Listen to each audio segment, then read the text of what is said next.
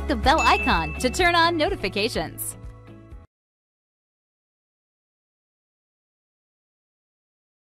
Welcome back. This is the first lesson of section 7. In this section, we'll focus our attention on dashboards. And like many things in Monday.com, dashboards are assembled from reusable building blocks.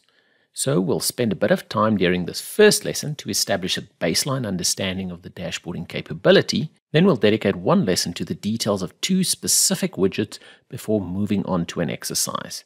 So let's get into it. What exactly are dashboards in Monday.com? In the normal day-to-day sense, dashboards are highly visual representations of the overall state of a system. Typically, dashboards contain charts and graphs and summarized information. But isn't that exactly what we did with board views during an earlier section?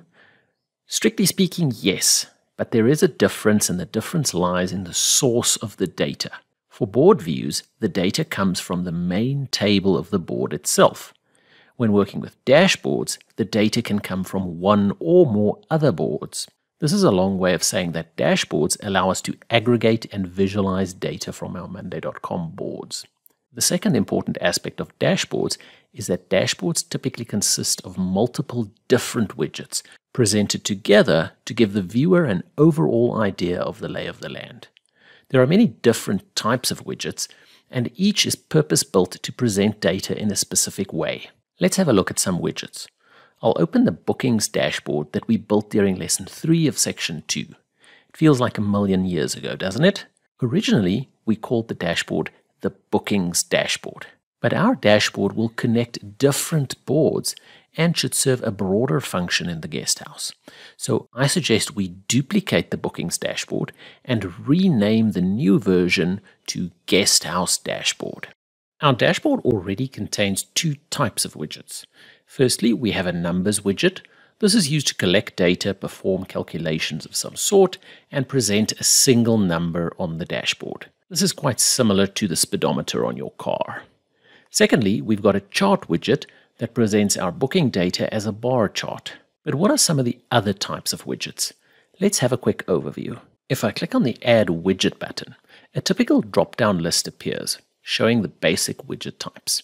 In addition to number and charts, which we've discussed already, the following basic widget types are available. A battery widget, which is a handy widget to display total progress in a simple view. Effectively, it visualizes all your statuses inside the battery outline. Then there's also the Gantt widget, which is really the same as the Gantt view that we worked with in section 5, with one minor difference, that when used on a dashboard, the Gantt widget can include data from multiple boards. The last 2 items in the drop-down both take us to the widget center. So let me open that up. The widget center provides a long list of widgets that you can use on your dashboards, broken down by categories. One of the categories is Apps by Monday, which is a set of apps created by the Monday team. But we also have a section titled Discover Apps from the Marketplace, where third-party widgets are provided. So in short, there's a vast array of widgets that you can add to your dashboards, depending on your specific requirements.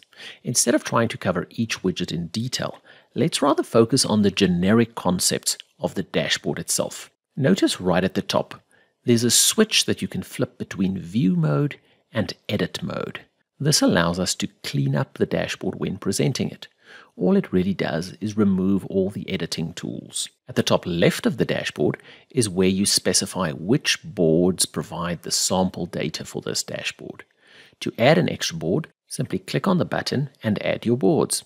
Since our dashboard will provide overview information about the whole business, we need to select a few boards. We'll pick the bookings board, the maintenance board, the cleaning schedule board, and the guest feedback board. To add widgets to the dashboard, we use the Add Widget button, which we've discussed already. Once you add a widget, it's placed on the dashboard canvas, which is the bigger part of the screen marked out as a grid. Let me temporarily add another widget to show how this works. Once the widget is added to the canvas, you can drag it to the desired spot using the handles. You can also resize the widget according to your needs using the bottom right corner. And of course, you can rename the widget. Lastly, what's quite important on widgets is the ability to view in full screen mode. To do that, you click on the widget menu and select full screen. Most importantly, all widgets include a settings menu, which you can configure the details of the individual widget. Of course, the settings are different for each type of widget, so we can't go through all of them here. And lastly, you should note the filtering at the top right of the dashboard. These work very similar to the filters found in the board views, but they filter the data across multiple sources. That's about all I can show you on dashboards without digging into the details of any individual widgets.